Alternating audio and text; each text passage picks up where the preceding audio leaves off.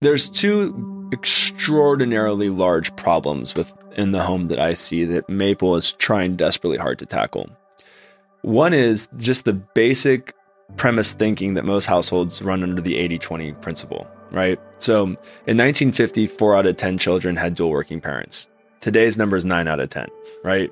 And so the difference being in 1950, we had this very rigorous kind of system in place that dad was going to work, mom was staying home, dad was making a paycheck, mom was running the household.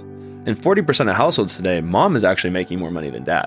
But in almost all households, she's doing more work at home than dad. So there's a tremendous amount of friction and frustration at home around just the actual labor and planning of the house, right?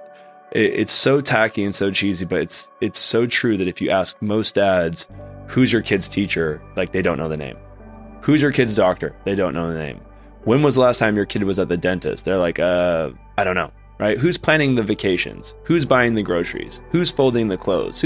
You start going down this laundry list of things, and almost always the answer returns back to my wife or mom, right? But she's also doing a 9-to-5 job. The second problem is that being organized is a skill.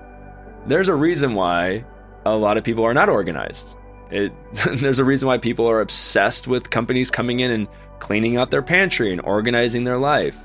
There's a reason why a lot of good leaders recognize their own shortcomings, and they have the privileged opportunity to hire an admin to help them organize their day, organize their life. Most parents don't have the skill sets to do that, right? And so life feels incredibly chaotic because the biggest dirty secret about parenting is that, and I'm sure you're probably feeling this right now, is that right around the time your kids turn 2, you become an administrative assistant to your kids, right? You're balancing their school schedule, pickup and drop-offs. All of a sudden, you are the admin to your kid.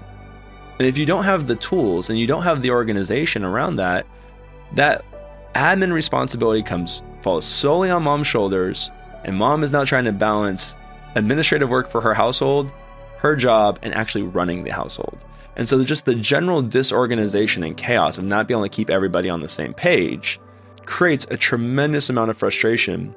You know, we not only can build happier homes, we're building healthier children because kids feel that stress, tension, the offset of the relationship between their parents.